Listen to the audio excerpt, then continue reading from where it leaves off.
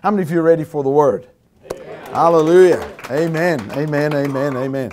Turn with me in your Bibles, and we're going to go there to 1 Corinthians. 1 Corinthians, chapter 8. And as we are going to start this meeting, we're talking about knowing and experiencing God. And so most probably in this first session, I'm going to take up this whole session really just to lay a foundation in understanding why that is so important. You know, I wrote the book, Knowing and Experiencing God, and I always tell people it took me 5 years to write that book. And it's not because I write that slow. It was for the very purpose of getting people to know and to experience God. One of the things I noticed over the years in ministry, and that is that a lot of people know about God. But true maturity as a believer is not how much you know about God. It's about knowing Him through experience. And that's really what we're going to look at here today. Now, you know, whenever it comes to interpreting Scripture, your Bible, whenever it comes to interpreting God, understanding God, there's a very important truth that I believe every person needs to realize, or every believer at least needs to realize. And that is that mere knowledge of Scripture alone, without knowing, believing, understanding, and I always add on, experiencing the unconditional love of God, will never get us to the place where we will interpret Scripture, the Bible, correctly. Now, you know, the reason I bring that up, and that is especially in a Bible college situation, what we do is that we put a lot of emphasis on get to know your Bible. And as important as that is, that alone can never get us to the place where we clearly and correctly understand God, for instance. Now, you know, how many of you can identify with the fact that there are some people that have a tremendous gifting? They have an ability to acquire knowledge.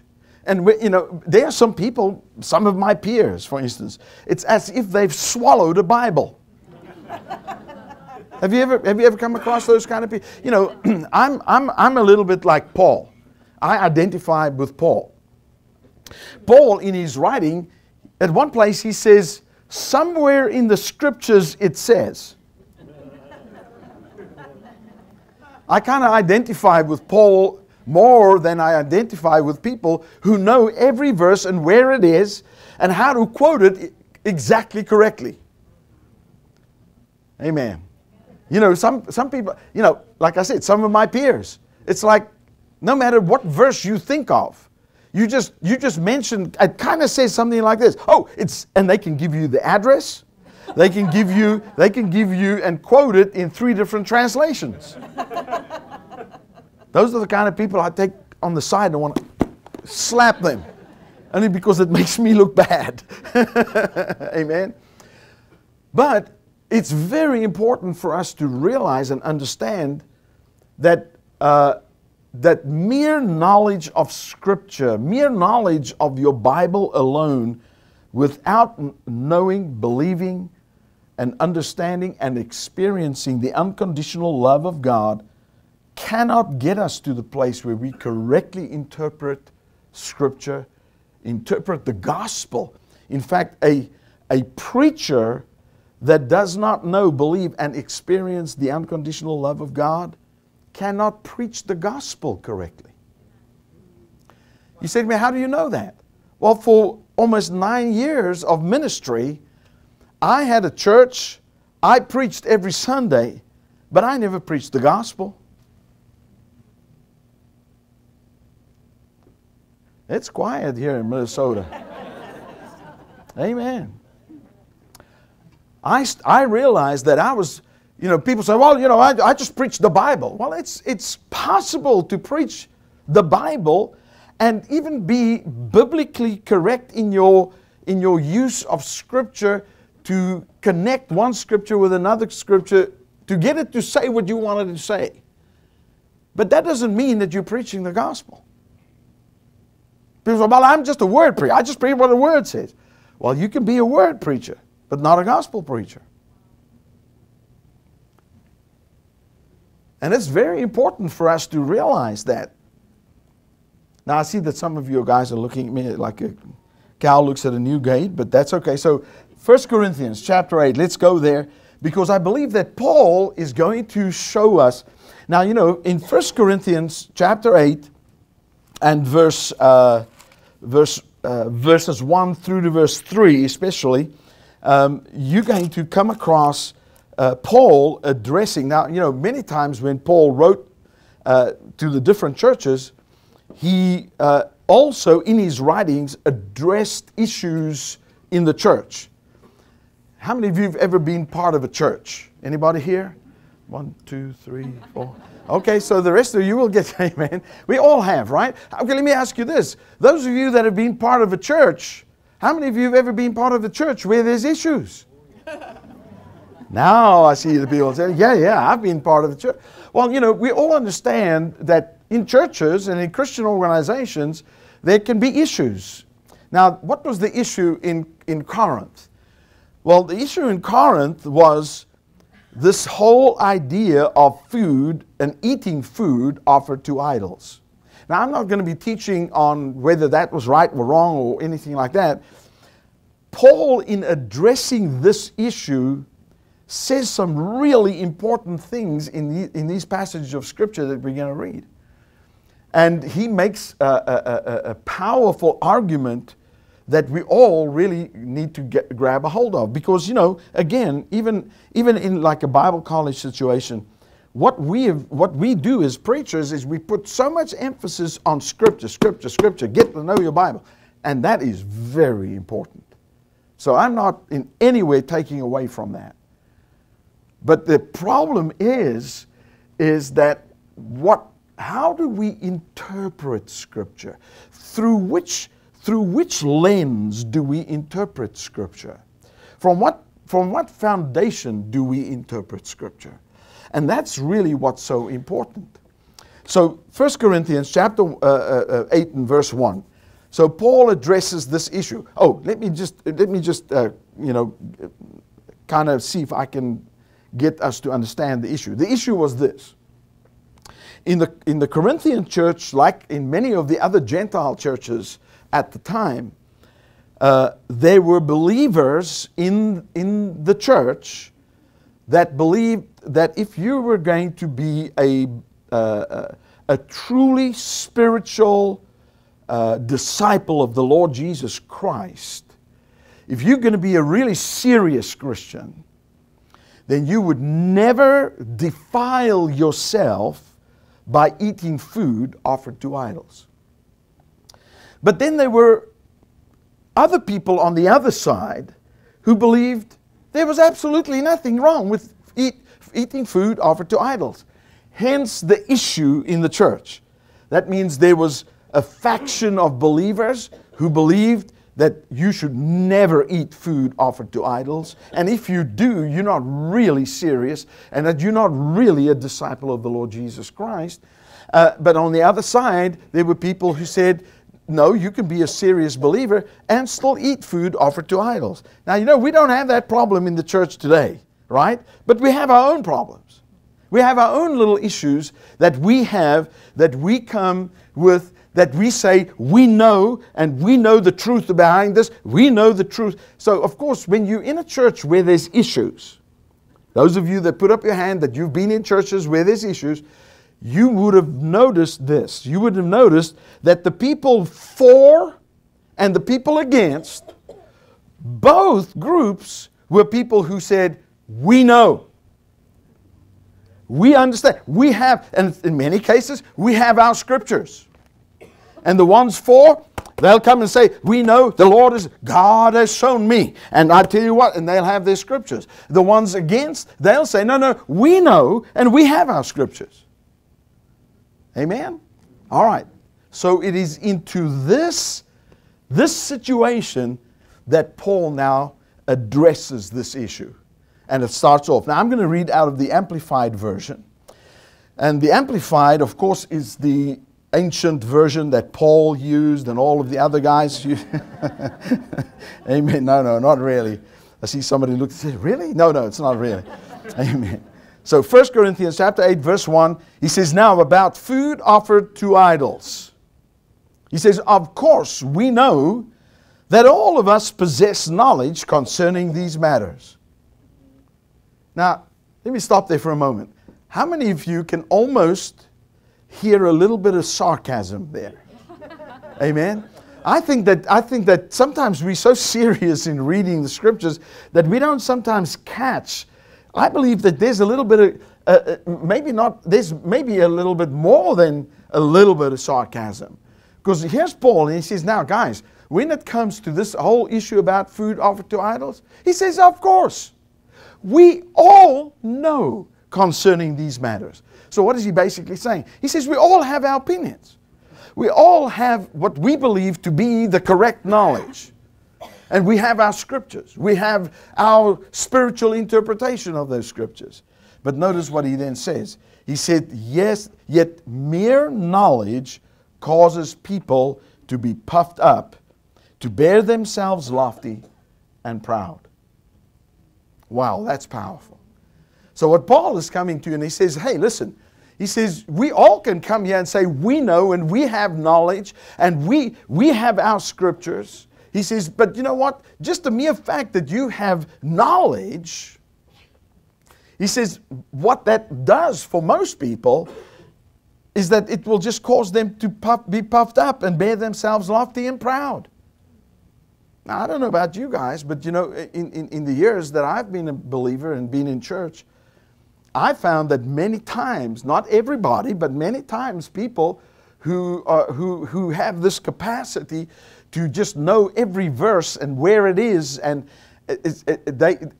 I mean, it's like they can beat you up with that. You know, I mean, God forbid that you just paraphrase a verse. Or you know, say, well, it's in 1 John chapter, no, it's not, it's in 3 John chapter 1, verse 3. And then they'll quote, and this is what it says. Amen. How many of you have been introduced to people like that before? Amen. Yeah, I mean, I think we all have. And what he's just saying here is that, you know, when it comes to that you just have mere knowledge, he says it has the tendency to cause us to be puffed up and to be proud. But listen to the next part of that verse. The next part of that verse, he says, but love, affection, goodwill, benevolence edifies and builds up and encourages one to grow to his full stature. Now, I do not believe that Paul is necessarily See, there was a time when I looked at that, and I thought that what Paul is actually saying here is saying, you know, just mere knowledge can cause people to be puffed up and proud, but let's be a little bit more loving and kind and gentle with one another. But if you read the original language, the Greek language here, he's not just saying, hey, let's be a little bit more loving. Because he says, but love, and that word love is agape. The love of God. What I believe Paul is talking about here is that Paul is speaking here about the influence of God's love on the heart of a believer. And he's saying, but love, the agape love of God, knowing, believing in it, and experiencing the agape love of God will cause a man to grow to his full stature. What's that talking about? Will cause a man or a woman to grow to his full maturity. Thank you for that one, amen. Hallelujah. You said to me, how do you know this, Arthur? Well, verse 2 explains it. Let's have a look at verse 2. Verse 2, he says, if anyone imagines that he has come to know and understand much of divine things, the Amplified says. If anyone imagines that he has come to know and understand much of divine things, could I say, when he says divine things, could I say spiritual things? Could I say godly things? Amen? So he's saying, if any person thinks that he has come to know anything about godly things, spiritual things, divine things, without love, without the agape or the influence of God's agape love, he does not yet perceive and recognize and understand as strongly and clearly, nor has he become as intimately acquainted with anything as he ought or is necessary. Wow, that's powerful.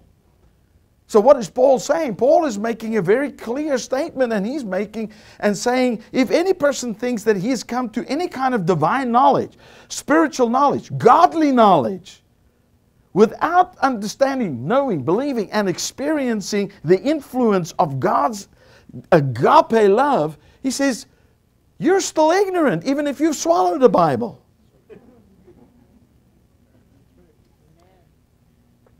Amen. I tell you, for me, this became a powerful illustration.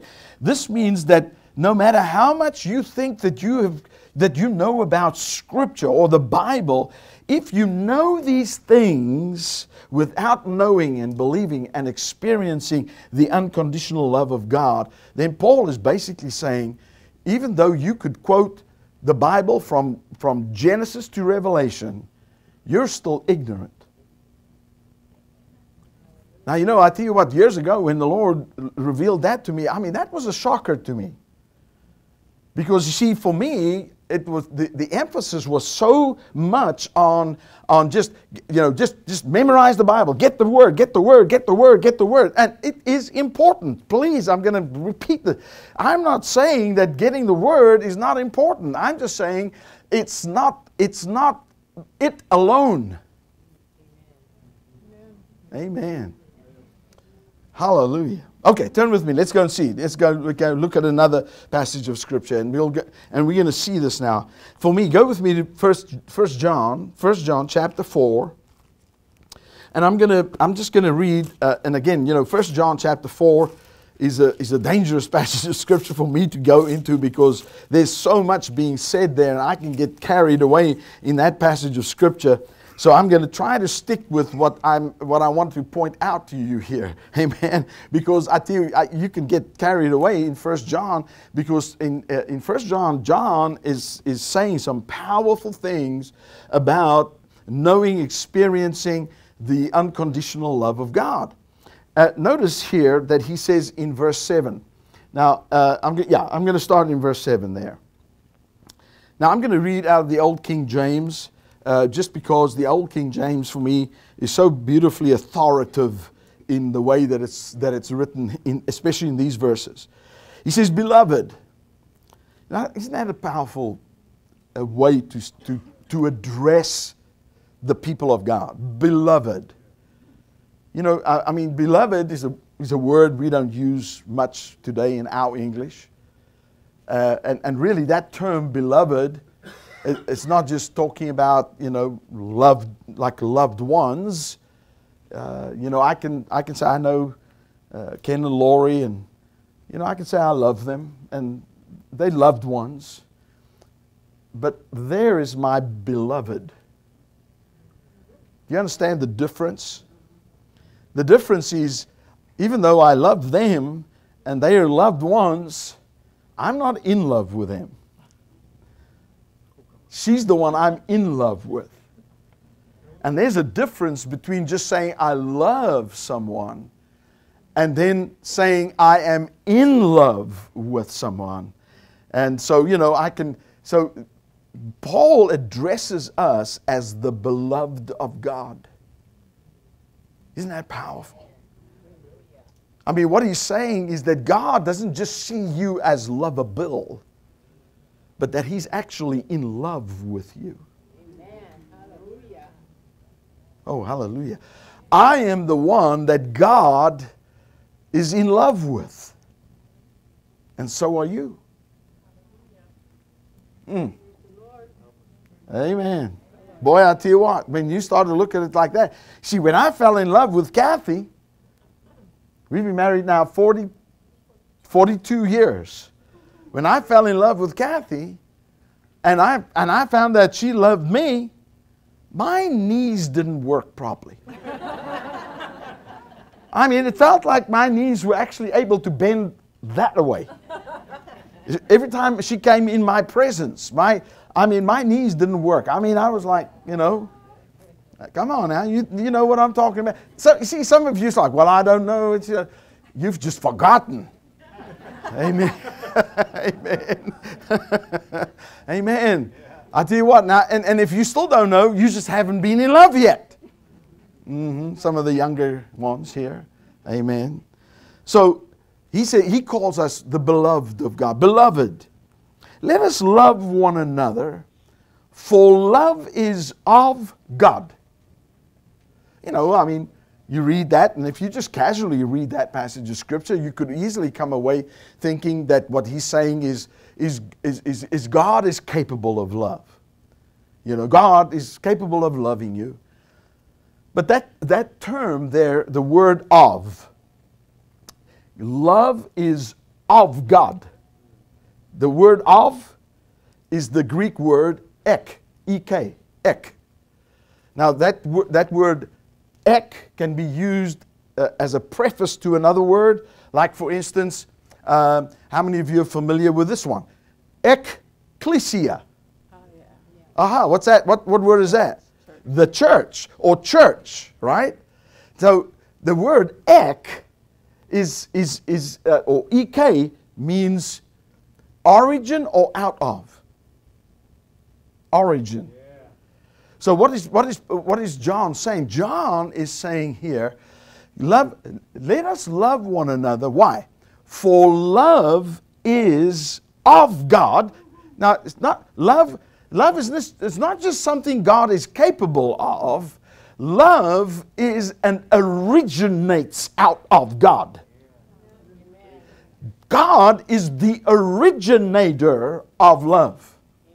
So what does it say? It's saying there's no other place where we can find love. There's no other place where we can experience love. Now notice what he's going to say here now. He says love is of God. That means love cannot be found anywhere else. If we are going to know and believe and experience love, we can only find it in one place. Right? Okay, so the next thing he says here, and everyone that loveth is born of God, now here, and knoweth God. Or if the other translations will say, knows God. Now again, that word know or knoweth in the Old English, to know or to knoweth, is not to know about. It is the Greek word gnosko, noskos, some places it's noskos. That word there is knowledge that comes by experience. Okay? So basically what we can say is this. He says, let us love one another, for love originates out of God. Love is not something God is capable of. Love is who God is. And everyone that loveth is born of God and knoweth God. We could put it like this: experiences God. Amen. Everyone who's loving, who's capable of loving, is somebody who's experiencing God. then the next part he says, he that loveth not, knoweth not. That's the same word. Knoweth not God. So the one who finds it difficult to love is somebody who's not experiencing God. So this is why it's so important to talk about that love is not something you can learn from the Scriptures. Oh, come on. I hope you guys get this. So love, the love of God is not something you can learn and accumulate knowledge about. It is something that you can only learn by experiencing the love of God for yourself. Amen. Hence, the knowing and experiencing God. And so when it comes to the love of God, turn with me to another passage of Scripture, and we're going to see how this fleshes out in what Paul says in Ephesians chapter 3, and we're going to read there from verse 14 onwards. Ephesians chapter 3. Are you guys doing all right? All right, so good. So Ephesians, go with me there to Ephesians, and we're going to go to chapter 3, verse 14, where Paul expresses what he prays over the people of Ephesus when he thinks about the people in Ephesus, and when he prays for the people in Ephesus, for the believers in Ephesus, he prays a certain prayer. Now, I always teach the students at Charis, I say, whenever you find any of Paul's writings and you discover that he's talking about what he prays about, his prayer for the church, his prayer for people, take special notice of what he's saying. Because Paul is going to tell you what he deems to be vitally important for the Christian life of the believers that he cares about. So in this passage of Scripture now, we're going to find where Paul expresses what his prayer is for the church at Ephesus. So let's read there from verse 14. Now Paul begins this part of what he's writing. He says, "For this cause I bow my knees unto the Father of our Lord Jesus Christ, of whom the whole family in heaven and earth is named, that he would grant you according to the riches of his glory to be strengthened with might by his Spirit in the inner man." Now I'm gonna stop there for a moment, and we're gonna kind of just sum this up and lay the foundation for what he's saying here. So I hear Paul saying, he says, whenever I think about you, he says, I pray to the Father of our Lord Jesus Christ that he would strengthen you with might by his Spirit in the inner man. So what I hear him saying here is that what's important for you as believers is that God would be the agent that will empower you, that will strengthen you from the inside out. How many of you can understand? So he's clearly saying, I want God, and I want God to strengthen you from the inside out. Now, I vividly can remember when that particular verse became a revelation to me years and years ago. Now, I can't remember exactly what happened that it became a revelation to me. I don't remember if it was somebody that I heard teach on it, or if it was just in my own private study that it became a revelation to me. How many of you have ever had a passage of Scripture that you looked at maybe 100 times before, and all of a sudden it just kind of jumps, and it just like, wow, it's like almost like you receive sustenance from that verse, And that's exactly what happened. And I can remember the moment that happened. As I read that, again, I realized, man, this is a key to Christian life, to victorious Christian life. And so immediately, one of the things I did is I incorporated that passage of Scripture into my prayer life.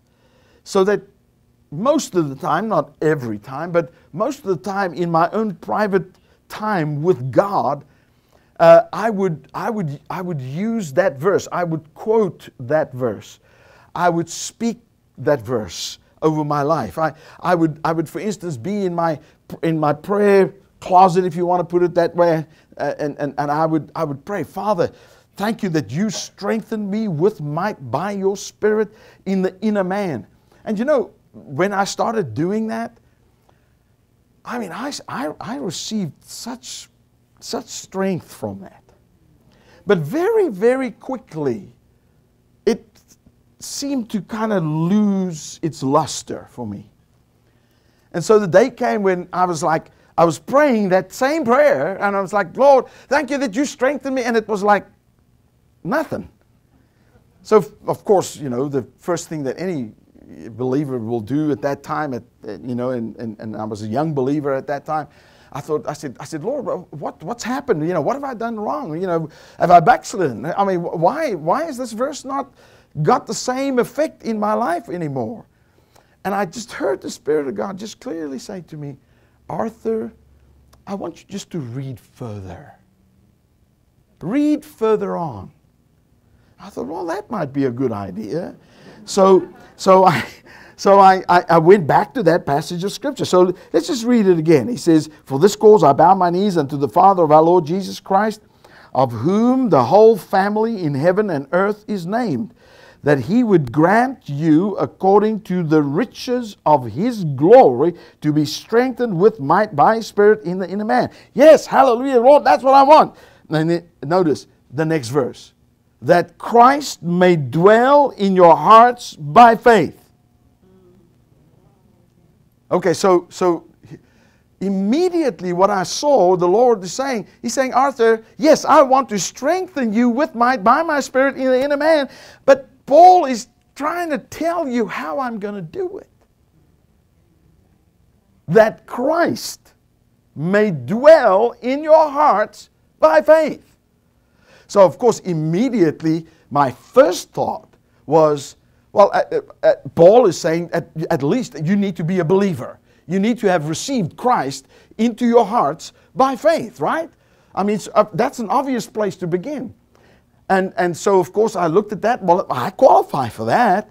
I'm a believer. I've received Christ as my Lord and Savior. I've invited Him into my heart. And you know, and I 100% believe that when any human being will receive and accept and ask Christ into their lives, that the very presence of Jesus comes to dwell within you. Amen. But then I started thinking about this and meditating upon this, and I thought to myself, this is an interesting thing that I noticed about Paul's writings. And I don't know if any of you have ever noticed this with Paul's writings. You know, Paul, as an author of all of these different books in the Bible, or letters that he wrote in the Bible, it's interesting how that when he refers to Jesus in his writings. Now, I've written 5 books. I've authored 5 books. One of the things you'll notice that if you read my books, when I refer to Jesus in my writings, like even in the articles that I write, things like that, when I refer to Jesus, I pretty much only refer to Him one way.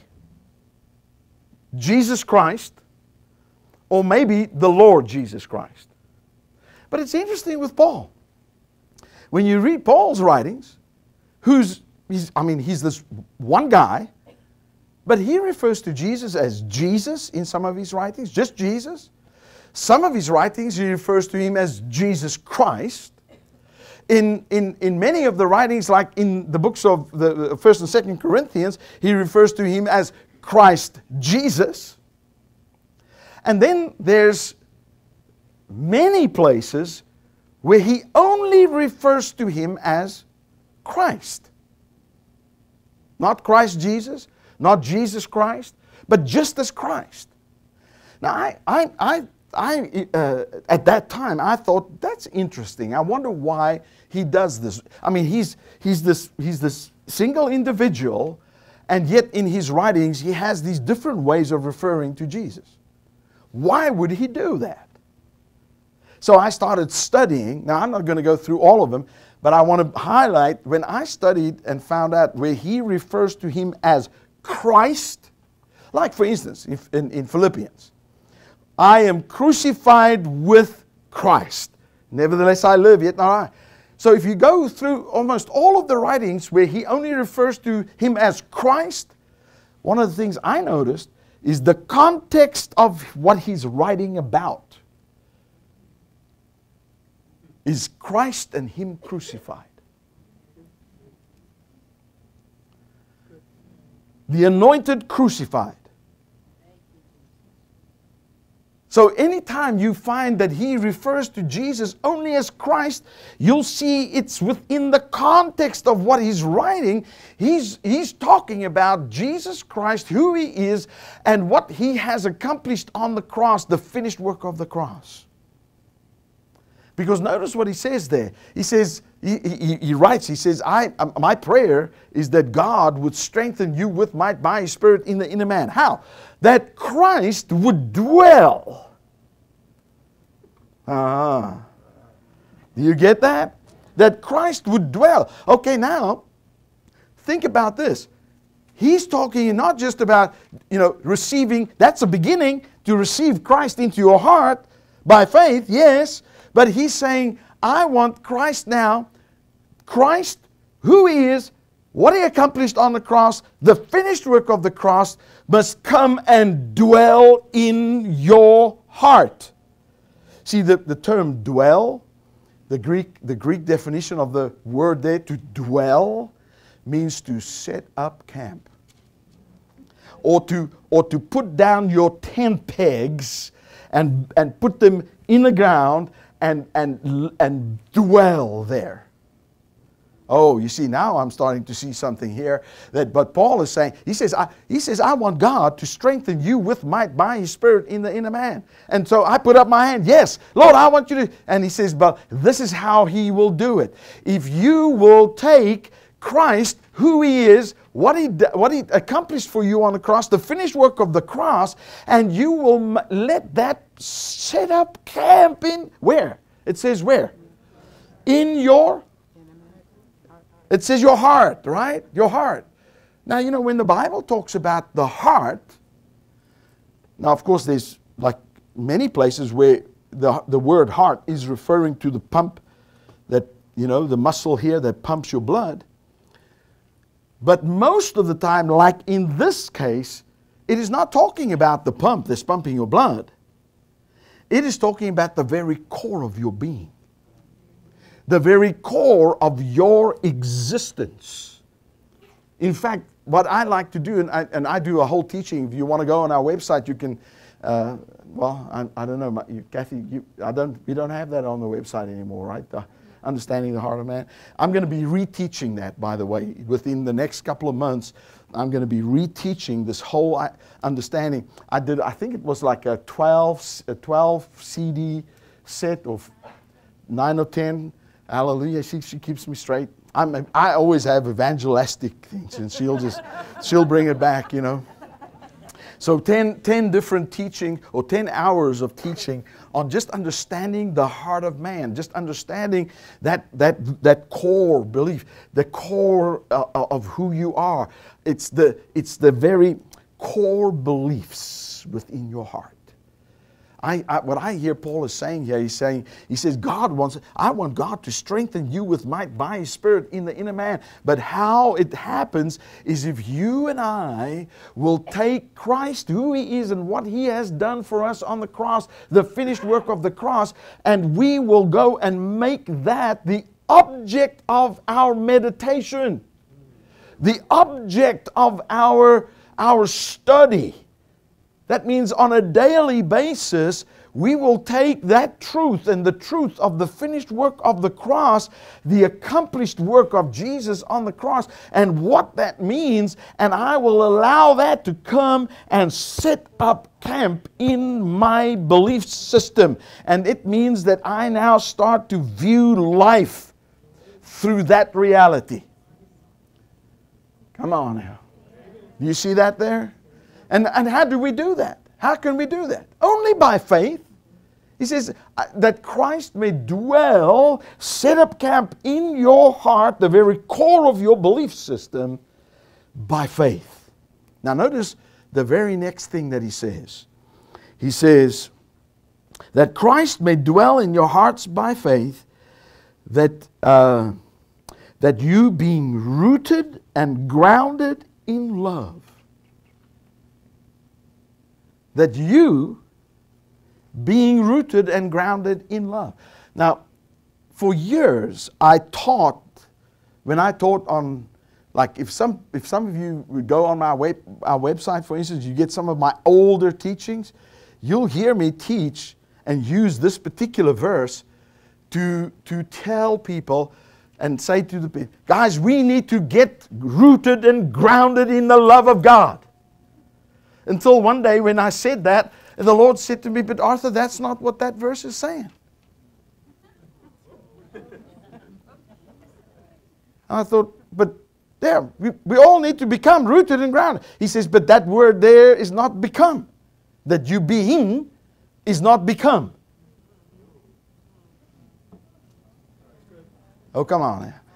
This side, this middle side, they're not getting it. I think they're going to get it over here. Amen?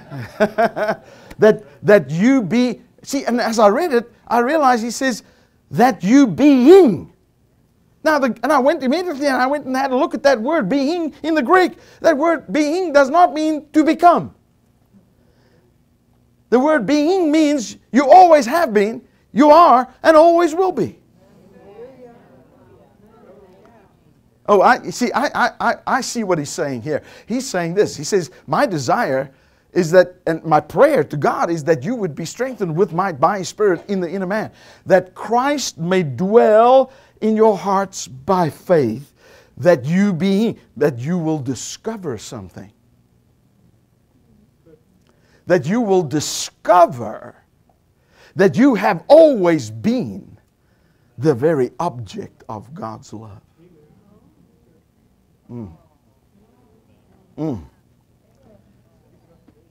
Oh, what did he say? He says, you see, I'm telling you something. When you will start to make Christ, the finished work of the cross, to be setting up camp in your heart, you will start to discover. Now, why would I discover that? Well, you know, Paul says this in Romans chapter 3. In Romans chapter 3, Paul says that the cross is the demonstration of God's love. That while we were yet sinners, Christ died for us. Come on now. Okay, so when you and I start to make the finished work of the cross the object of my meditation, the object of my study, and I'm going to allow Christ and who He is and what He has accomplished, those truths to set up camp in my belief system, he says you are now exposing yourself to the demonstration of God's love for you, and you start to discover that there has never been a moment in your existence when God has not loved you.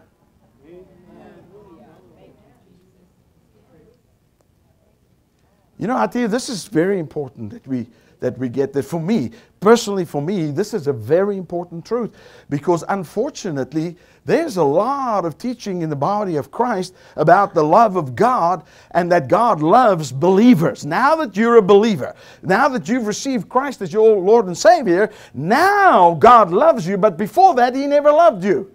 That is not the gospel. I'm sorry. It's just not the gospel. The gospel is very clear that while we were yet sinners, Christ died for us. Come on now. I can see some of you guys are looking at me strange. Go with me there. I'm going to go in Ephesians also, but I want to go and look at it in the Amplified version and go to Ephesians chapter 2. Go there with me. Ephesians 2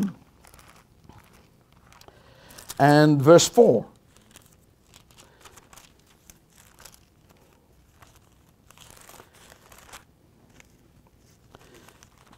The Amplified puts it like this. He says, "But God, so rich is He in His mercy,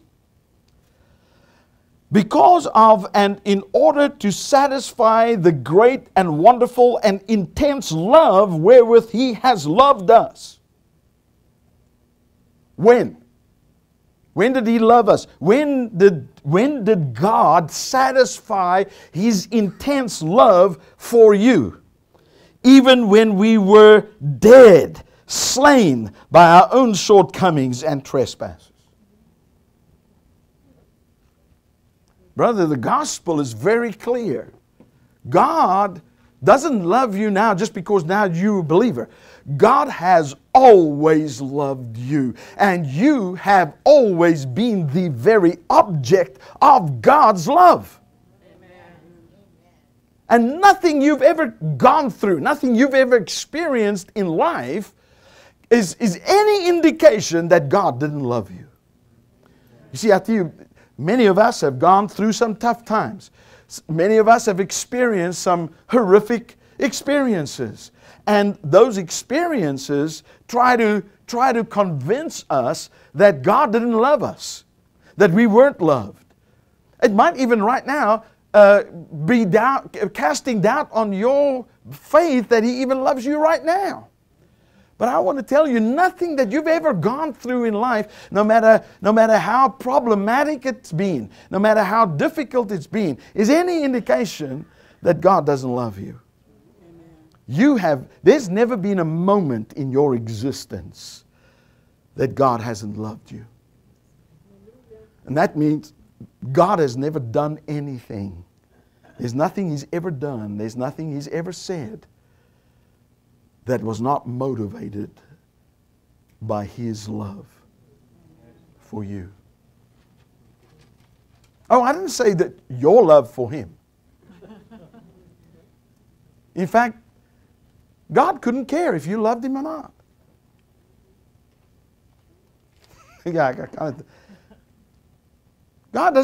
God really doesn't care if you love Him or not. But He cares about something very, very much. Do you know and will you believe He loves you?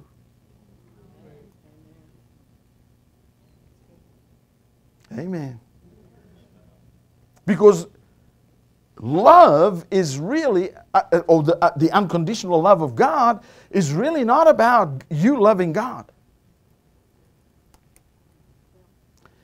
If you're finding this a little difficult, you need to get the book, Discover True Love. Amen. Yeah, the first time God said that to me, I went to the Lord, and the Lord, brought me to the realization. I don't have time to teach all of that, but He used that moment that Peter, and He said to Peter, "Peter, do you love me? Do you love me? Do you love me more than these?" And I was sitting on an airplane, and the Lord said to me, "Arthur, do you love me?" And that's the day I realized that, God knows everything. Now, I can put on a big old, facade and say, "Yes, Lord, I love you, Jesus." But I knew that He knew that I didn't love Him that way.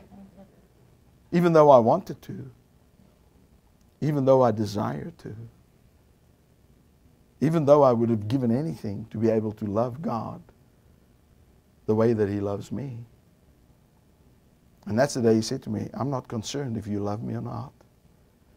I mean, I said, "Devil, get behind me." That can only be the devil. Can only be the devil that would say a thing like that. Because you see, I'd always been taught, you got to love the Lord thy God with all thy strength, with all thy, how many of you heard that one? I mean, didn't Jesus even say that? Yeah. under the law, he said, listen, if you want, you better love God. So, well, of course, I many times I would dedicate my life. God, I will love you more. I tell you what, God, I will do this for you. I always translated loving God into doing something for Him. And the Lord took me there to 1 John.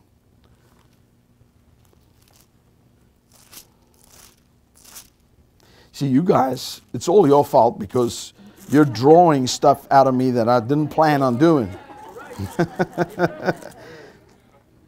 Go there with me. 1 John chapter 4 and verse 10. Herein is love, or this is what love is. Anybody want to know what love is?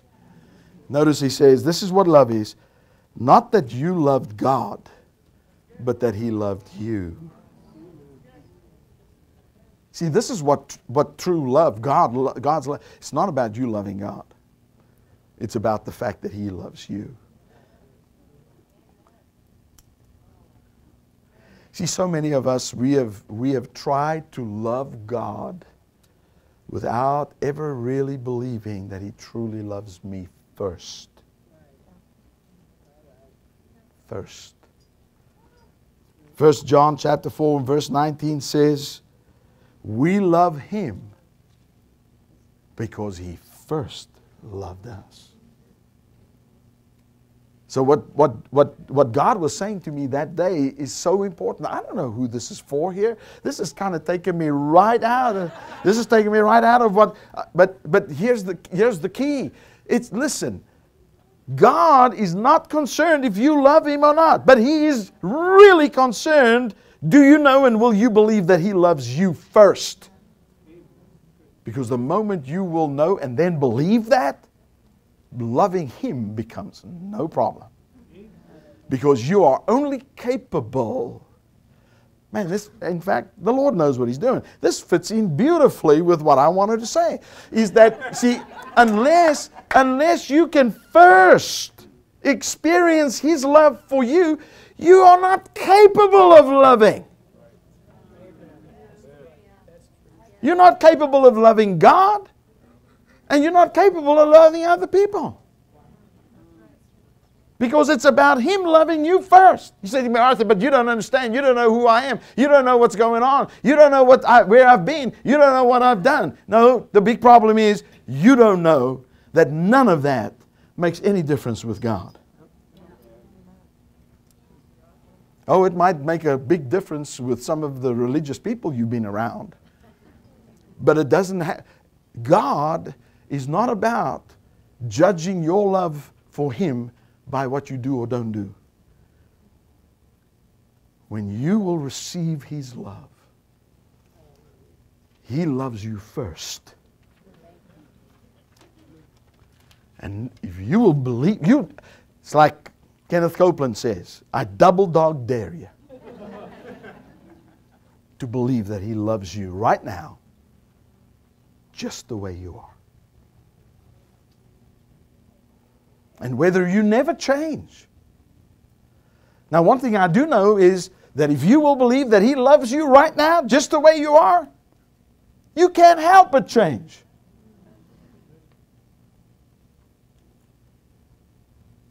And I tell you this, I'm just following the Spirit here. Amen. Hallelujah. Amen. I tell you, when we start to understand that, that's what it means by experiencing. Now notice, how much time do I still have for this session? I know, but give me, have I gone over time already? No? Can I have Right there. Yo, a few more minutes? Thank you, Jesus. Somebody's got it. Hallelujah. Praise you, Jesus. All right, go back to Ephesians. Thank you, Lord. You guys, you're awfully quiet. But I remember you guys in Minnesota are quiet. I remember that. I remember that a little bit. Okay, so Ephesians, we go back to Ephesians. He says that Christ may dwell in your hearts by faith, that you may discover that you have always been the object of God's love. That's my paraphrase of that verse. Okay? All right, now here. And to know the love of Christ. Oh, well, hang on. I think I've skipped a verse. May be able to comprehend with all saints. Okay. Now I want you to. I know I went on a rabbit trail there in 1 John, but let's just come back here now. Paul's prayer is, I want God to strengthen you with might by His Spirit in the inner man. How? That Christ may dwell, Christ, who He is, what He accomplished, may set up camp in your heart. When you do that, you're going to discover you have always been the object of God's love. You with me here? All right? Notice the very next thing that he then says. He says that you may be able to comprehend with all saints. I'm going to read that. That you may be able to comprehend. Notice, up until this point, you're not capable of comprehending. Thank you. He says, he begins, my desire is that God would strengthen you with might by His Spirit in the inner man. How? That Christ, who He is, what He accomplished for you, set up camp in your heart, which exposes the fact that you have always been, you being rooted and grounded in the love of God, may be able to comprehend with all saints. That means if you've not come to that place where you've started realizing that you have always, and you believed that God has loved you from the very beginning. In fact, God has loved you from before the foundation of the world, the Scripture says. You're still not able to comprehend. That word there, comprehend, is the Greek word, means to appropriate, take to yourself with beneficial effect. Comprehending truth, comprehending God, comprehending Scripture, comprehending the gospel only comes once you are convinced in your heart that you're the very object of God's love. Now you can comprehend with all saints. What is the breadth, the length, the depth, the height? What is that talking about? It's talking about seeing things in its full capacity.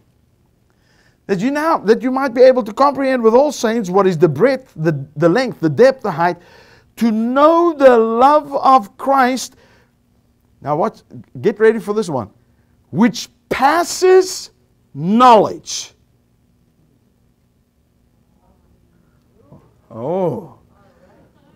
Oh, did you guys get that? What did I start off with? I started off with saying knowledge of Scripture alone without experiencing, believing in the unconditional love of God can never get us to the place where we correctly can interpret Scripture or even to interpret God for that matter. What is he saying here? He's saying the exact same thing. What he's saying here is that I want God to strengthen you with might by His Spirit in the inner man. How? That Christ, who He is and what He has accomplished on the cross, the finished work of the cross, it might set up camp in your belief system, that you might discover that you have always been the object of God's love, so that now you can start to comprehend with all saints the breadth, the length, the depth, the height, and to know, oh, hallelujah. Pray. And now you can come to, now what this is saying is there's a place in relationship with God where knowledge cannot take you. It goes beyond knowledge. Hallelujah. He's saying there's a place in a relationship with God that you can get to, that you will be in a place where mere knowledge of Scripture can never take you. Did you guys get that? Now, see, some people get kind of leery when I say, they say, oh, well, Arthur, are you saying that there's a place that you can get to God where Scripture doesn't matter? That's not what I'm saying. I'm just saying that Scripture alone, even if you swallow a whole Bible, Even though you can quote the Bible from Genesis to Revelation, and that's wonderful, and we'll clap hands for you. Can I give you what the J.B. Phillips translation says about that? Listen to the J.B. Phillips translation. He says, now to deal with this matter with food offered to idols, he says, it is not easy to think that we know about problems like this. He says, but we should remember that while knowledge can make a man look big. He says, knowledge can make you look big. He says, but it's only the love of God that can make you grow to your full stature. It's only the love of God that can make you grow to your full stature. So what he's saying here, now get this, I'm most probably going to have to stop here, because if I go any further now, I'm going to go for half an hour. I've got to stop now, right? Okay, so that Christ may dwell in your hearts by faith, that you being rooted and grounded in love may be able to comprehend with all saints the breadth, the length, the depth, the height, to know the love of Christ, which passes knowledge. Now, I'm going to end with this. That you might be filled with all the fullness of God. We'll pick that up in the next session. Is that okay with you guys? Amen. Thank you. Praise God. We're just gonna get back into the Word again where I left off. Is that okay with you guys? Amen. So we were talking about how the importance of not just knowing about God's love, but to actually know, believe, and experience the love of God. And so Paul in Ephesians chapter 3 here, comes and he says, my desire and prayer to God is that He would strengthen you with might by His Spirit in the inner man, and that Christ may dwell. And we saw that Christ there, yes, is that you need to be a believer. You have to have received Christ. But that Christ, the finished work of the cross, the truths about the finished work of the cross may set up camp in your belief system, that you might discover the depths of God's love for you, that you are rooted and grounded in the love of God. And then he says, may be able to comprehend with all saints what is the breadth, the length, the depth, the height, to know the love of Christ which passes knowledge. And so I made that point right at the end there, and that is that there is a place in God that mere knowledge cannot bring us to. Mere knowledge of Scripture, as important as that is, and it's very important that we know the Scriptures, that we know our Bibles, but the unconditional love, discovering the unconditional love of God, and then experiencing that love, brings us to a place in our relationship with God that mere knowledge cannot take us. And then I ended off just by reading that last part of that verse where it says that you might be filled with all the fullness of God. Now, that's a powerful statement. He says that we can only really experience the fullness of God and what God has for us and what God wants us to have and to experience in life. Only when we get to that place where we will become totally convinced and persuaded of God's unconditional love for us. You know, I discovered the reality of that part of that verse many years ago. Some of you have most probably heard, in fact, if you've ever watched Andrew's on Andrew's website, for instance, there's an interview that I did with Andrew on television, where I spoke a little bit about my testimony. Now, there's a lot of parts of my testimony, but I was in ministry and had been pastoring for about 9.5 years, and I got to a place where I was so frustrated with Christian life. Has anybody ever been frustrated with Christian life? Well, I got to a place where I was so frustrated with Christian life, and the reason I was frustrated with Christian life was that so much of what I believed didn't necessarily work for me. And you know, it's sad, but the reality is that this is the place that most believers find themselves in. And that is that there's a lot we believe and there's a lot we see in the gospel, but we don't seem to be able to get it to work in our lives. And of course, in my life at that time, we were pastoring, Kathy and I were pastoring. On the outside, it looked very successful. You know, we had buildings, we had programs, we had money. You know, our church, we were in a small town, and our church was running around 350 on a Sunday, which was a pretty large church for the community that we were in. But I mean, I was frustrated. And one of the reasons I was frustrated is that I believed in healing, for instance. I believed in healing. I believed that by the stripes of Jesus, we were healed. I believed that healing was part of the atonement. I had healing meetings. I had healing seminars. And it was an amazing thing. I mean, there were people who come to our healing meetings and they would get healed. But me, my wife, and my children, we were always sick. We were always at the doctor's. I had my second eldest daughter. She was around, Kathy, about 4 or 5 years old, most probably, maybe a little older. But she was every 3 to 4 months she had full-blown tonsillitis. And of course, as a good faith preacher, I didn't go to the doctors in my town.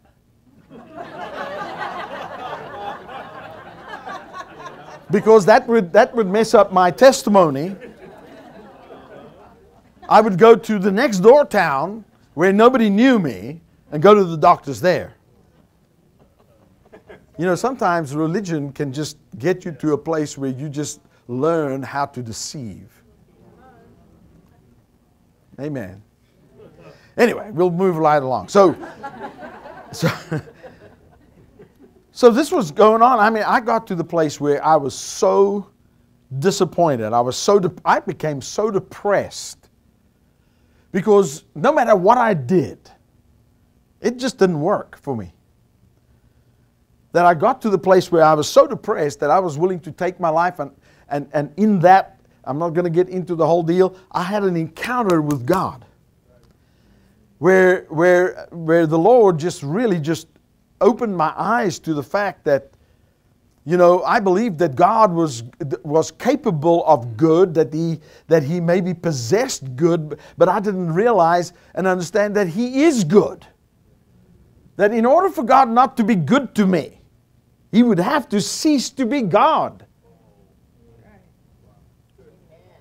And so this encounter with God brought me to a place where, for the first time, I actually started focusing on Christ and Him crucified. Well, the day came that I was invited to go and speak at a conference in a city in South Africa called Bloemfontein, which is in the Free State. It was about 6 hours drive from where we lived. And so I was going to go to this conference, but Kathy and my children couldn't go with me because they were in school. And she had to stay, you know, take them to school and make sure that... So I was going to go on a road trip all by myself. So it's like a road trip. In those days, I used to drink a lot of Coca-Cola. So I had a 2-liter Coca-Cola in my car.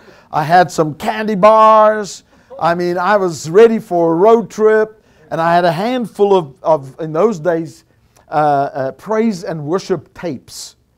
You know, so I had these tapes of praise and worship in my car. And I'm on this road trip, and I'm just driving. So halfway through, I get to the Free State. Now, I've never driven through Kansas here. But people tell me, you know, if you drive through Kansas, it's flat and there's nothing and it's just cornfields and, you know. Well, that's kind of what the Free State was like. I'm driving, I'm like 2 hours, maybe 2.5 hours in my trip. And I'm praising God. I'm just having a good time. Of course, I'm on a high, sugar high, you know. And I'm praising God, and I'm just having a great time on this trip, you know. And all of a sudden, now this is in the middle of nowhere. I haven't seen a car in like an hour. Not in front of me, behind me, nothing passing me. And all of a sudden, it dawned on me that 2 years had passed since that encounter with God. And none of us in our house had been sick. I mean, it was like, it hit me like a ton of bricks. I mean, all of a sudden I realized I calculated in my head, and all of a sudden I stopped the car in the middle of the road. I mean, smoke and tires, you know. And then I thought to myself, okay, well, you know, better get off the road, because every now and then there are some of these big old trucks that haul corn, you know. So I get off the side of the road. Now, of course, in South Africa, we drive on the correct side of the road. And so the car steering wheel is on the right-hand side of the car. So as I stop, and the dust is coming up, you know, and I open my window. I don't know why. I wanted to talk to God, so I opened my window. So I opened my window, and I just shouted out. I said, God! I said, 2 years has passed, and none of us have been sick or been to a doctor. And this is what came out of my mouth. And I didn't even believe you for it. That's what really hit me. Is that I discovered that for 2 years, not only were we experiencing healing, but we were living in divine health. And it was the furthest thing from my mind to believe God for. Now, of course, people say, oh, you see, Arthur, you don't believe that, you misbelieve God. I'm not saying that. I'm just saying, for me at that moment, I was not believing God. I mean, I didn't dust myself off after that experience with God and say, okay, God, now from now on, for 2 years, I'm going to believe that none of us are going to be sick. I didn't believe it.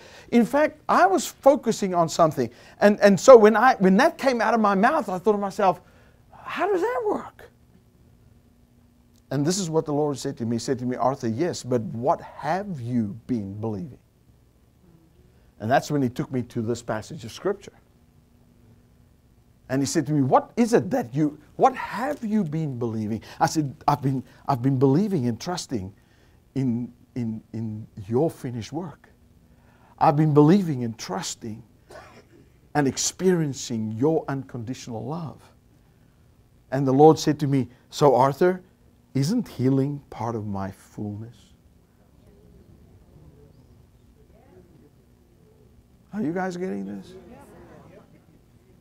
I tell you, sometimes I find that what we're doing in our believing God is that we're believing in what God can give us. Come on. Instead of going to the one who is the giver. And I started realizing, and the Lord said to me, you have been focusing on my love for you. And immediately I thought, my gosh, that's true. I mean, healing is part of God's fullness. So I thought, well, what about my finances? You see, I mean, the same thing. You know, I believed in prosperity. I believed in giving. I preached it. I mean, I tithed. I gave. But we were deeply in debt. Prospered on the Visa card. Amen. And I sat there and I started thinking, what about my finances? And I realized we weren't out of debt, but I realized we weren't as much into debt as we were 2 years prior. I realized that we were much better off. We were still in debt, but we were much better off than we were. And it was like I started realizing I'm experiencing by accident almost that which I tried to have on purpose. And this is really what I started to discover. And I can remember, I tell you, I can remember the day that God finally brought us out of poverty, and that when God broke that poverty spirit off me. I can remember when that happened. I mean, all of a sudden, one day in our ministry, somebody that's been a partner with us, they sent us this big check for our ministry. It was just under $10,000. And when I got that check, I realized that this check was going to take us out of, ministry-wise, going to take us out of debt into the black. For the first time in our ministry. And that day, the Lord started to speak to me, because within a 3-week period, that same person sent us another $10,000 check and said, Arthur, this is for you personally. And it took us as a family out of debt for the first time. And from that's more than 20 years ago. Is it 20 years? Yes, more than 20 years ago. And we have never been in debt again. It doesn't mean I don't use credit cards. Doesn't mean I don't use the facilities. But we are able to use a credit card and pay it off at the end of the month. Hallelujah. We are able to use credit cards in a way but as far as being in debt, I cannot remember the last time I have ever, in the last 20 years, that I've trusted God for X amount of money. Can't remember. It's almost as if I stay in that place. Now, sometimes I get out of that place, but most of the time I'm in that place, I'm just focused on Jesus. I'm focused on the finished work of the cross. I'm focused on His love for me. And this is what the Lord said to me. He said to me, Arthur, He says, the day you realize how much I really love you. He says, because He says, when you know how much I love you, you'll never ask me for another cent. And I knew exactly what He was saying. He was saying, if you come to the realization of how much I love you, you'll realize there's not a moment that I will withhold anything from you. And I tell you, guys, this is a powerful truth. And it can only come through experiencing, not just knowing about God, but the experience of God's love. Amen? Now notice, he says here, that you might be filled with the fullness of God. Now unto Him that is able to do exceedingly, abundantly, above all that you can ask or think. Oh, hallelujah. So what is He saying? He's saying God is able to do above that you can ever ask Him. Hallelujah. Now unto Him that is able to do exceedingly abundantly above all that you ask or think, according to the power that works within you. What power is that? The power of God's love that works within you. The power, when he says the power that worketh within you, that's the Greek word energeia. That energizes you. The power that energizes you. What power is that? It's the unconditional love of God, experiencing that love. And when it starts to energize you, he says God is able to do exceedingly abundantly above all that you could ever even ask or think. Hallelujah. Amen. You see, what we've got to realize, and all of us have to realize here, and this is really why I really would encourage you to come tomorrow also when we do we're doing 2 sessions tomorrow also, 2 sessions again tomorrow, continuing this teaching as we go along. And we're going to see a couple of things as we go along right now, and that is that it is only when we come from the foundation of God's unconditional love and experiencing that love that we're able to interpret Scripture, interpret God, interpret the gospel correctly, interpret the purpose and the ministry of the Holy Spirit, for instance. One of the things I've come to realize is that most people, most believers today still really misinterpret the Scriptures, and especially when it comes to the purpose and the present day ministry of the Holy Spirit, for instance. I've noticed that people still get things so messed up. And I'll give you an example of how this came about. I've been teaching at Charis Bible College. The first time I ever taught at Charis Bible College was when Andrew's Bible School was in the original facility. And that was I can't remember the street's name, but they had, I know the day I was there were 28 students. That was the whole Bible college, 28 students. And I taught, and so that's like going on almost 16 years ago.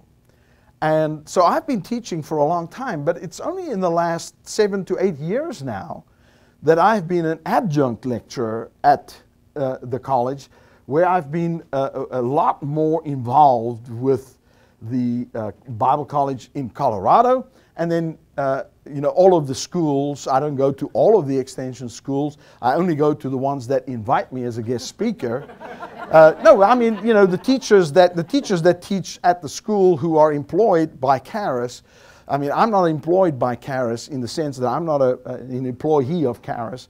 I'm an adjunct lecturer there, and so I go there on occasion as an adjunct, and I teach, my classes that I give. But the teachers that are part of the staff there, they get sent to the majority of the schools. I only go to the schools that invite me.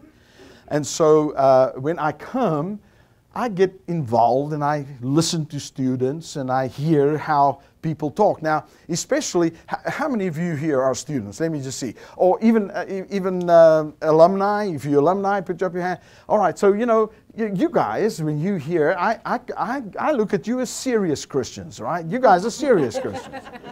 And because you're not just Sunday church goers, that you're taking out a year or 2 years or 3 years of your life to come to Charis. And this is really what really enthuses me about teaching. I'm a teacher and I love to teach.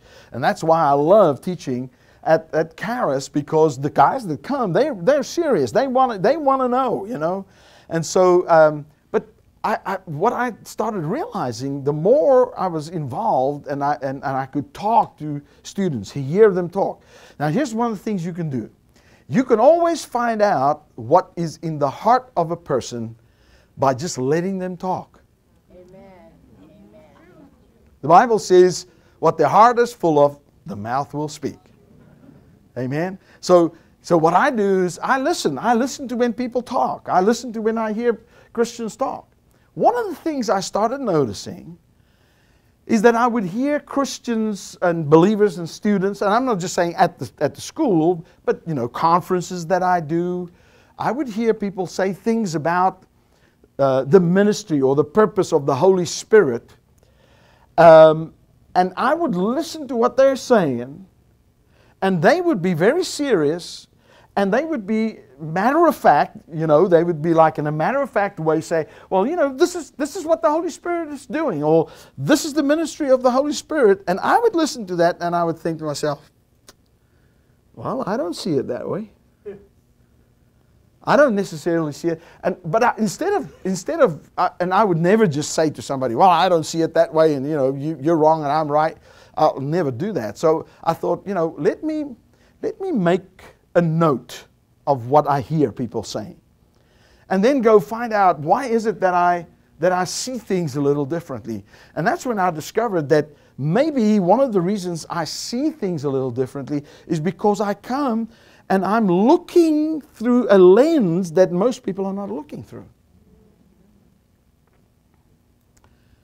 And so I would hear people say things about the Holy Spirit, and then I would make a note of it, and I would think about it, and I would go and study it out, and, you know, are they right, or am I right here?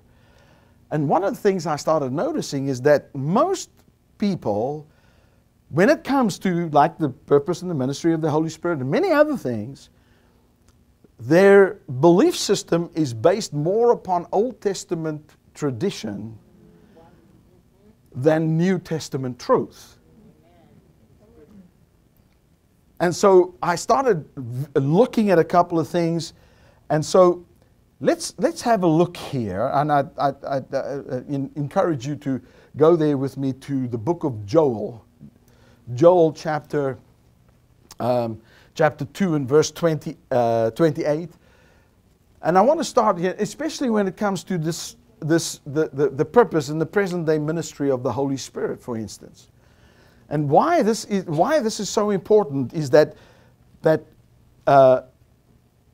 as I said, I heard people say things, and so the Lord about a year ago said to me, Arthur, I want you to take all of these things that you've looked at, and I want you to start teaching on the present day ministry of the Holy Spirit, or the purpose and present day ministry of the Holy Spirit, from the perspective of God's unconditional love for people. And so this is basically what I'm going to be doing here. Now, I'm pretty much going to bring an introduction to that in this session, and so tomorrow we're going to really look at some really interesting things. Like, for instance, you know, how many people or how many of you have wondered about the teaching on the judgment seat of Christ, for instance, you know, and what does that really mean? And, you know, all of us have heard interpretations about that. You know, what about the passage of Scripture in Corinthians where Paul talks about, you know, your works will be tried by fire, amen, things like that. You know, think about, and these are things we'll cover tomorrow.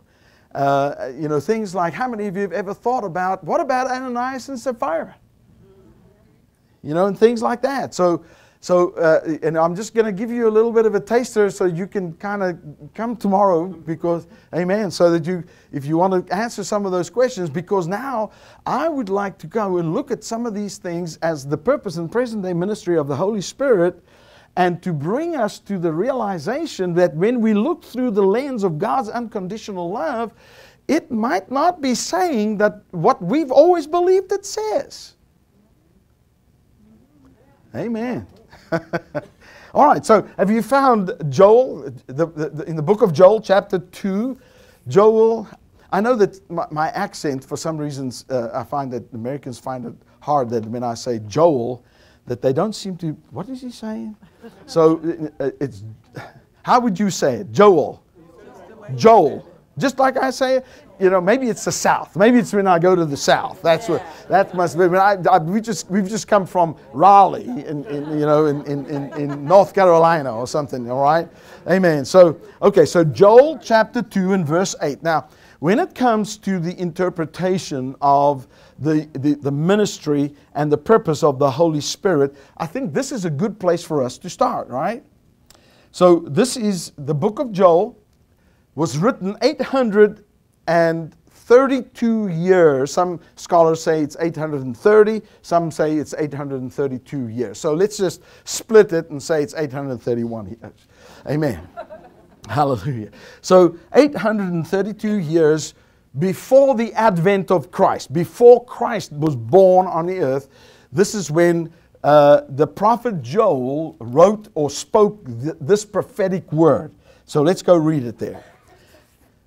Joel, I'm going to read this out of the Old King James. He says, "And it shall come to pass afterward that I will pour out my Spirit upon all flesh, and your sons and your daughters shall prophesy, and your old men shall dream dreams, and your young men shall see visions."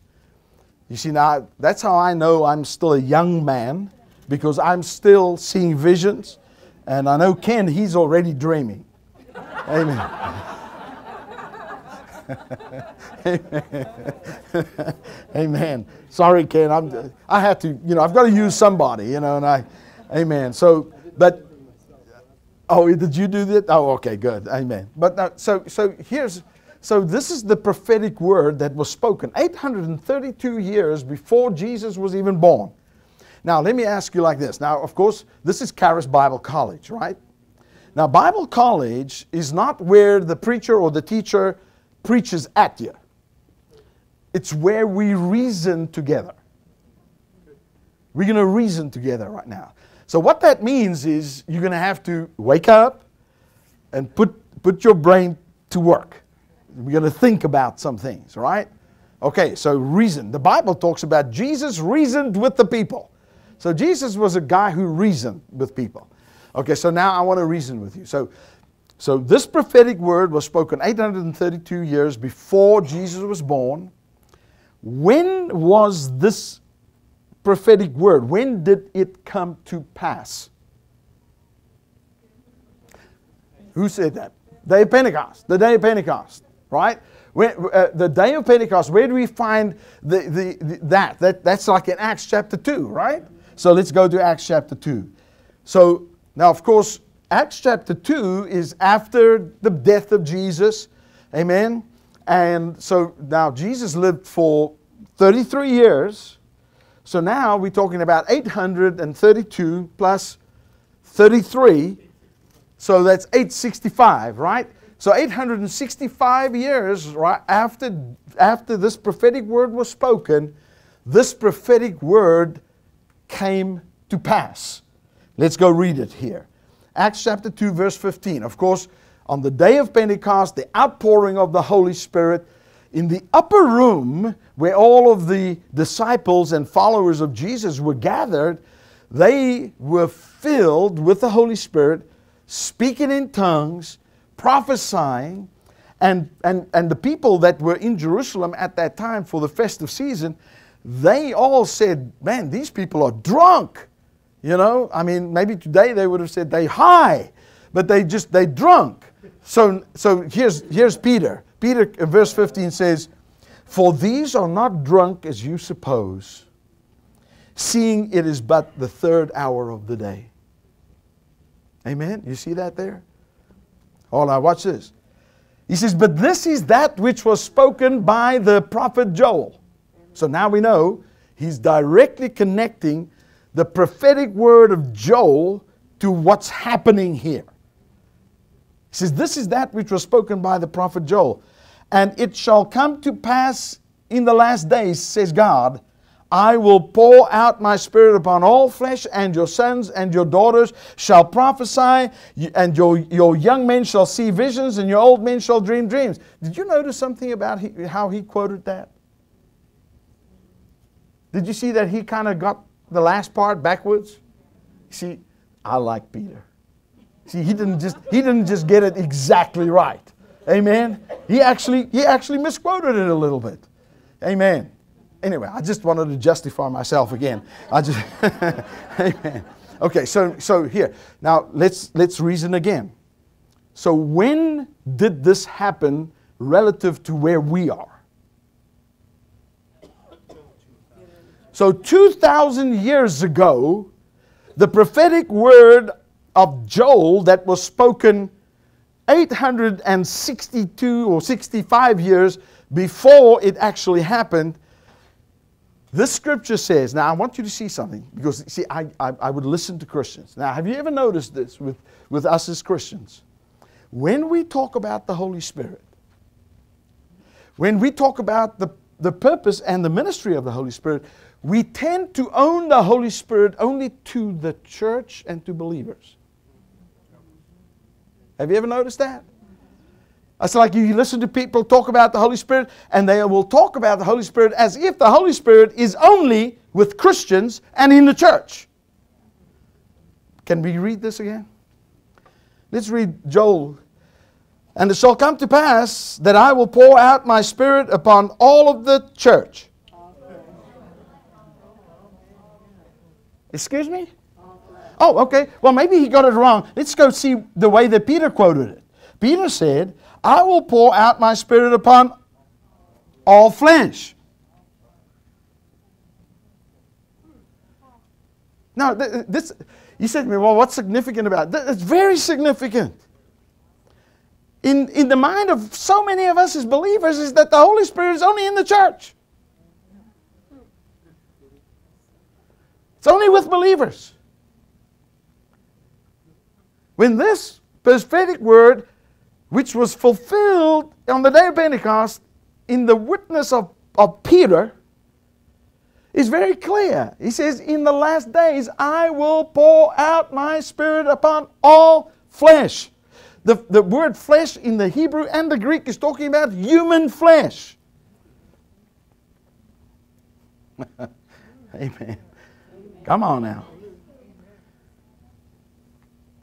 Now, what's significant about this and what's important for us to see about that, see, in the Old Covenant, under the Old Covenant, before Jesus died on that cross, before His blood was shed, the Holy Spirit did come upon individual people for specific purposes for a specific time. But the good news of the gospel of Jesus Christ is that once Christ died on that cross, no longer will the Holy Spirit only be poured out upon specific people for a specific purpose, for a specific time, but that the Holy Spirit will be poured out upon all flesh. Now, I know that most Christians look at me. Oh, Arthur, they get nervous. Are you saying that the whole world is baptized in the Holy Spirit? Well, did I say baptized? Did I say filled? No. The scripture there says that on that day, you know, it's interesting. That word all in the Hebrew and in the Greek, really very interesting words. If you study them, you'll find out it actually means all. It means all. All what? All flesh. The Holy Spirit on the day of Pentecost, according to the Scripture. This is not according to me. This is not my doctrine. This is according to your Bible and my Bible. And according to, but now, let me ask you, just quickly, if you're going to be honest, how many of you like look at that and say, how come I've never seen that? How many of you say, come on, how many, I mean, hands are going up everywhere. Yet it's right there and in the knowledge. I could quote that. But I didn't see what it was saying. Come on now. Now what's important about this is that on the day of Pentecost, according to that scripture, the Holy Spirit was not just poured out on a select group of people. That He was poured out upon the whole world. And that means all of humanity. Now, you said to me, well, what about the unbelievers? Well, they don't know about it. They don't realize it. They don't understand it. They're not aware of it. But the truth is, the Holy Spirit on the day of Pentecost 2,000 years ago has been poured out upon all flesh. And what that means is that there's not a place on this planet where you can go where there's people where the Holy Spirit is not present.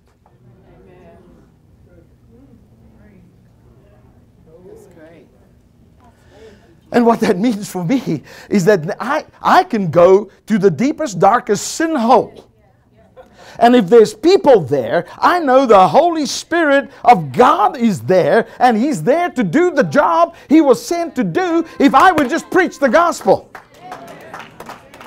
Because if you think about this, Jesus even said this Himself. He said, no man cometh to the Father except the Spirit draw him. All right, well, if the Holy Spirit is not poured out upon all flesh, how in the world is He drawing people? Amen. That's just me. But you listen to people talk. You listen to Christians talk. You listen to missionaries. I mean, I can remember listening to a missionary talking about, they come back on furlough, and they go to churches and they say, well, God has sent us to a God-forsaken place. No. There is no more God-forsaken place on this planet. There is no place where there's human beings where the Spirit of God is not. And if you and I will go there, I have an ally. Now, you see, what that does for me is that, I can come here to Minnesota, to the frozen chosen. I've been waiting to say that. To the frozen chosen. I can come here and I can preach, but you know what? The pressure is off me. Because I know the Holy Spirit is here. And of course, we are all believers here, but I don't know. They might be people coming here who are not believers. And you know what? The Holy Spirit is going to be the one. I mean, when a believer comes in here, the Holy Spirit has already drawn him. To give you an example. Can I just, an example out of my own life? The saying that says, hindsight is 20/20 vision. What does that mean? It means that when you look back in your life, there's things you can see clearly now that you didn't see clearly then. Okay, I think that many of you will identify with what I'm going to say now. I can point to circumstances, situations, and moments in my life long before I ever received Christ that the Holy Spirit saved my life. How many of you are listening to what I'm saying here? Amen. Where the Holy Spirit saved my life. And I described myself, I was a unsaved Philistine. But I can point to moments, I can point to times in my life. Kathy can be a witness to this, that the Holy Spirit saved my life. At the moment when it happened, hallelujah, the moment that it happened, I said, something said to me. Something told me to go another way. Amen. And by going another way, I avoided an accident. Amen. Well, you see, hindsight now, I look back now and I realize the something was the Holy Spirit. Amen. That's right. Long before I was a believer. Now, somebody came to me one day and said, well, why in the world would God save your life as an unbeliever? Because He loves me. And I had a mother that was praying for me. Amen. But you listen to how we interpret, but because we don't see God's unconditional love, that is not just to you as now that you are a believer, but that God loves the world. And that when the outpouring of the Holy Spirit, yes, when the Holy Spirit was poured out upon believers, not only did He come upon them, He came into them. But the Holy Spirit is present with every person today. And He right now is doing whatever He can. Whatever opening He gets, He starts digging and starts revealing and starts drawing people. And if you come and you start preaching the gospel, not your religion, but if you come preach the gospel, He will start doing the job for which God sent Him to do, to be poured out upon this world. And now I know, man, I tell you, I can go anywhere I want to go now. There is no place where I know the Holy Spirit is not going to be there if there's people there. And if I would preach the gospel, if I would present Jesus in the way, the Holy Spirit will do the job and draw them. And if He doesn't draw them, I can't save them. Brother, how are we doing for time? We done? Anytime? Can I go just one step further? Is that okay? Amen. Just one step further here. Hallelujah. Go with me there to John 14.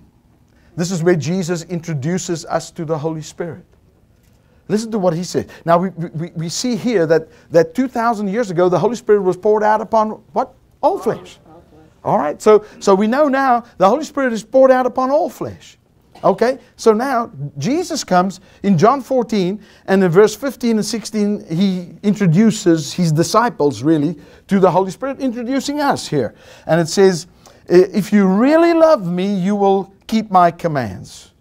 And I will ask the Father, and he will give you another comforter. The Amplified says, a counselor, helper, intercessor, advocate, strengthener, and standby, that he may remain with you forever.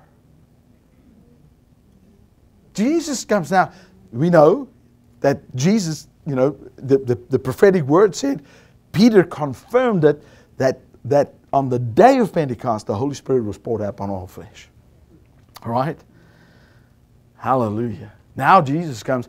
He now says, I will ask the Father, and he's going to give you another comforter. But when he comes, the Greek there, and he will come and abide with you. That word abide means he'll come and stick with you. How long will he stick with you? Forever. So what does it say? I mean, you listen to people talk. You listen to Christians talk. You listen to how they'll talk. They'll come in the morning, from home through the traffic, and they get here and they're all frustrated, and somebody cut them off, and they had a couple of choice words for that person, maybe even showed him that he's number one, or something like that. I don't know, And so then we come in and we'll say, I tell you, the Holy Spirit has just so convicted me for what I've been doing. And man, I just feel so horrible. The Holy Spirit really, come on, how many of you, Holy Spirit just convicted me, man. I tell you, I'm just so convicted of the Holy Spirit here. It's like, you show, amen. It's like I've even heard people come and say, the Holy Spirit just left, man. I've heard people talk about the Holy Spirit is like a dove on your shoulder. Come on now, some of you heard that one, right? It's like a dove on your shoulder. And, if you do something wrong, he flies away.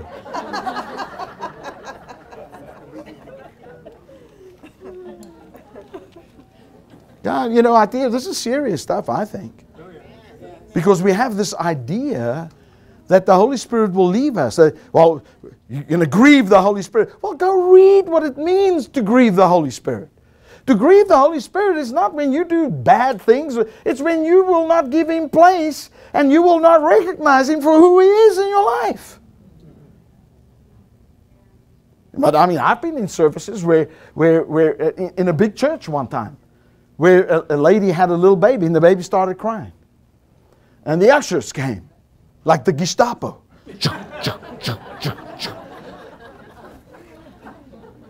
Take them out to the cry room. Because we don't want to grieve the Holy Spirit.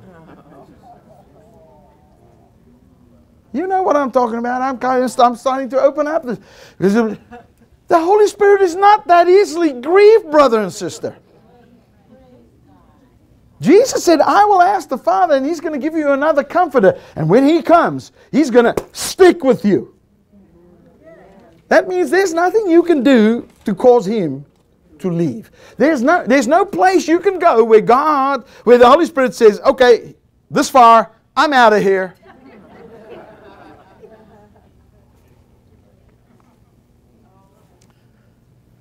Hey, don't look at your neighbor like that. Amen. But you listen to people talk. That's how they talk. The Holy Spirit's going to leave you, And it's caused tremendous torment for certain people.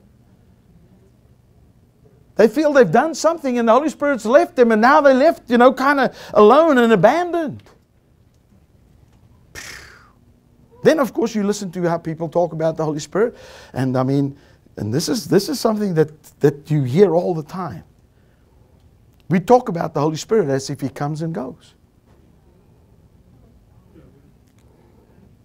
I'll give you an example. You miss church, right? And then then you meet one of your fellow churchgoers at Kroger or whatever your, and they'll say, man, were you in church this morning? No, I wasn't. I tell you, the Holy Spirit showed up.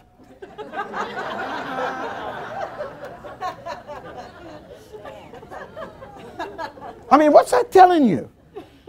What that's telling you is that he wasn't there, but that he came there.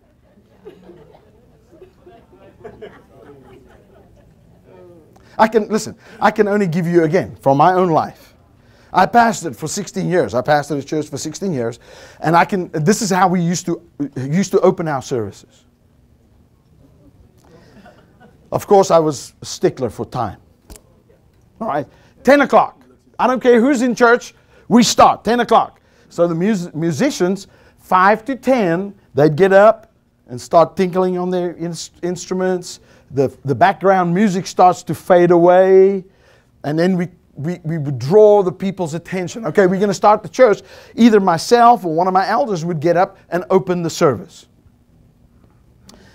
And the way we open the service is with prayer. And we would say, let's all stand. Of course, here in America, I'm an American now. I'm a fully fledged American. Kathy and I, we're Americans. But I love the American way. Here in America, anywhere else in the world where you speak English, you'll just say, let's all stand. Here in America? No. Let's all stand to our feet.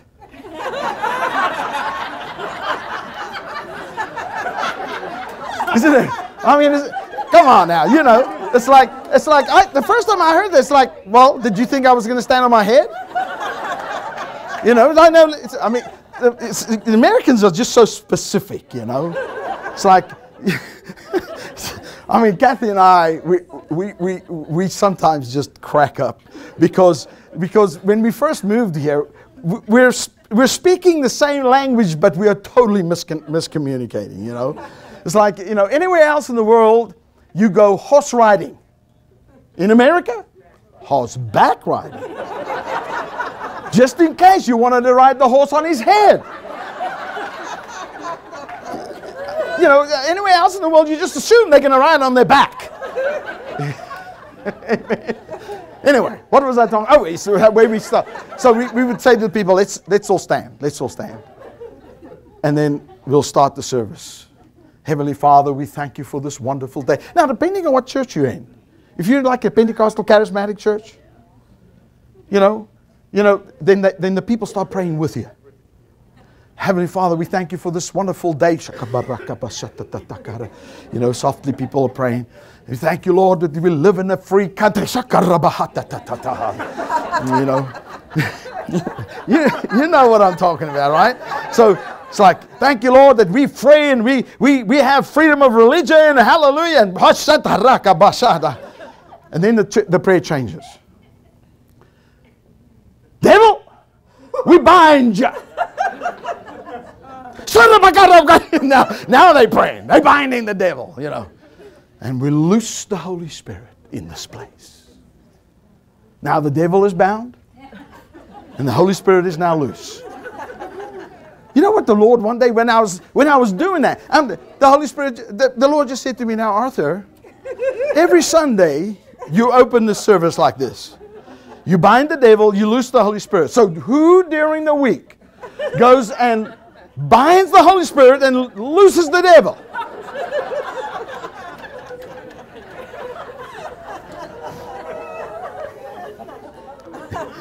It's stupid,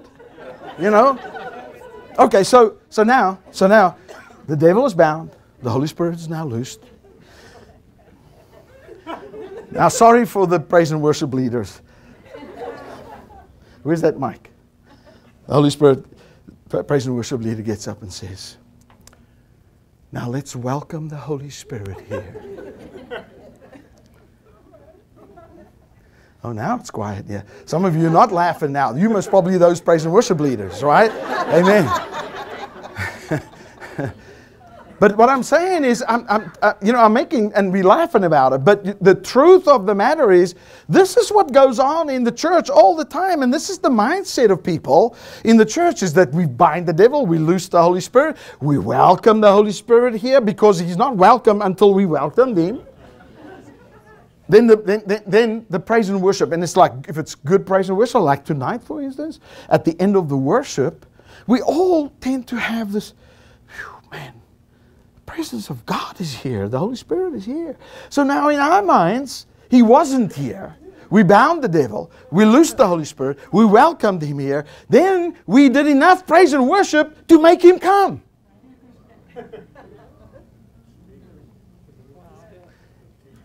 That's not New Testament truth. Jesus said that He says, I will ask the Father, and He's going to give you another comforter. When was that comforter given? 2,000 years ago. And He says, when He comes, He will stick with you. Amen. He doesn't come and go. He said to me, but Arthur, what happened then? I mean, at the end of the worship, there's a tangible presence of the Holy Spirit. It's not that He showed up. You showed up. And what I mean by you showed up is that we live in a world that is so distracting. We live in a world where the worries, the concerns of the world just takes our awareness away from the fact that the Holy Spirit is here. And of course, when we come in praise and worship is more for you and me than it is for Him. Because it is through praise and worship that we become more aware. Our mind is set on Him.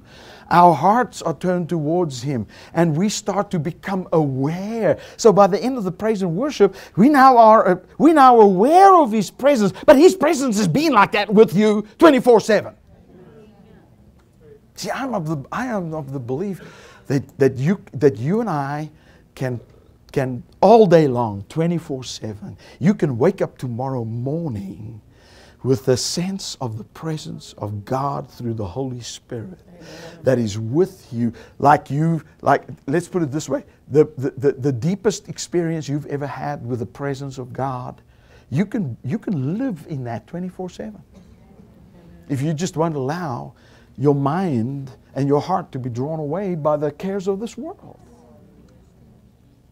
Amen. Man, I tell you, time just flies here. And you guys just, draw things out of me, and that's good. But these are the kind of things, because you realize is that God loves people. And we're gonna wrap up this whatever you can call this, a meeting. Amen.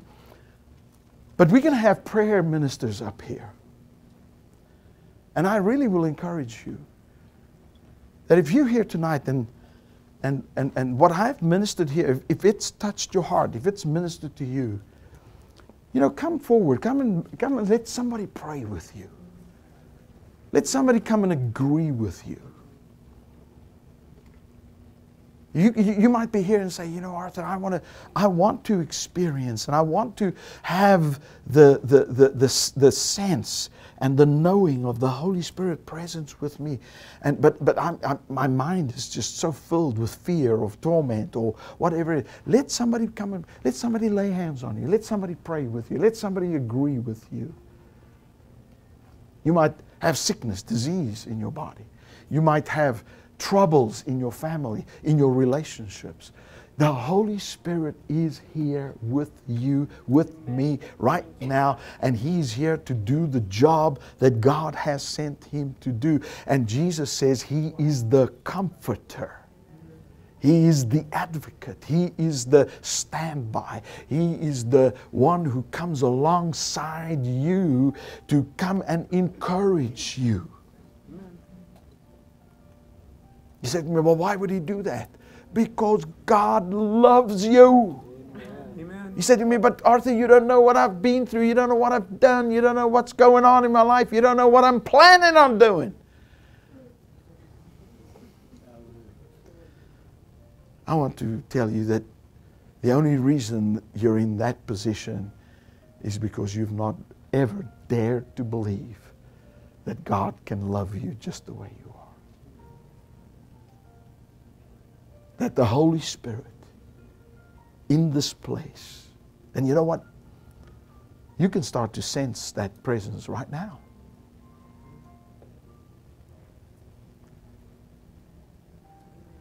Not only does God love you, but He loves your family. Amen. He loves your mothers, your fathers. He loves your children. You know, I find that today a lot of parents are beating themselves over their heads because they feel that they've somehow done something to cause their children to be either running away from God or whatever it is. And I want to tell you is that God loves you and He loves your children. In fact, the Lord spoke to me one time and just said to me, Arthur, I love your children more than you do.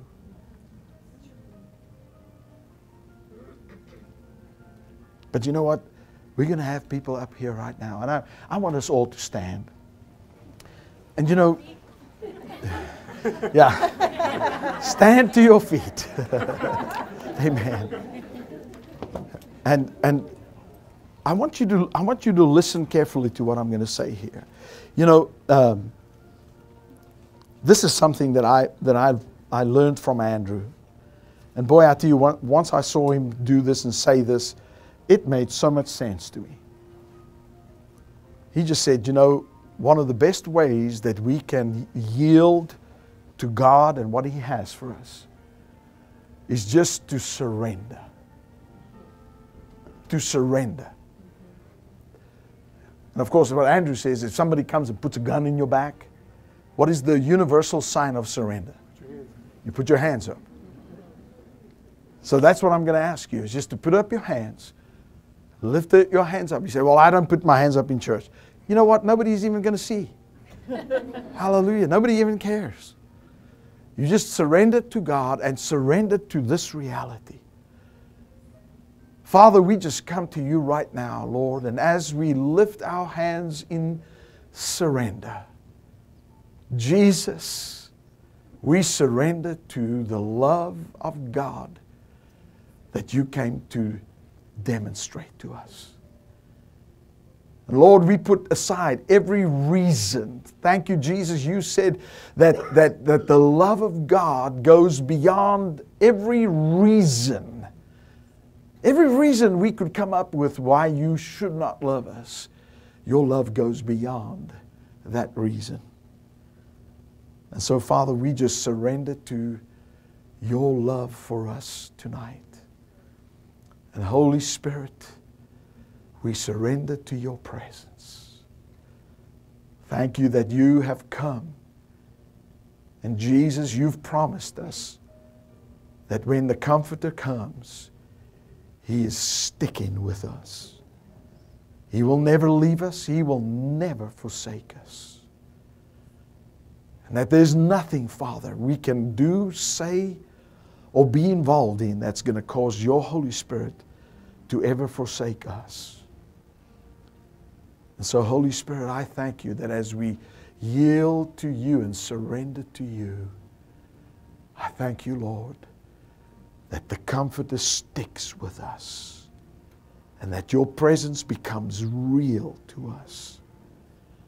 That we may not only know about it, but experience your presence in this place. And thank you, Lord, that darkness leaves. Hallelujah.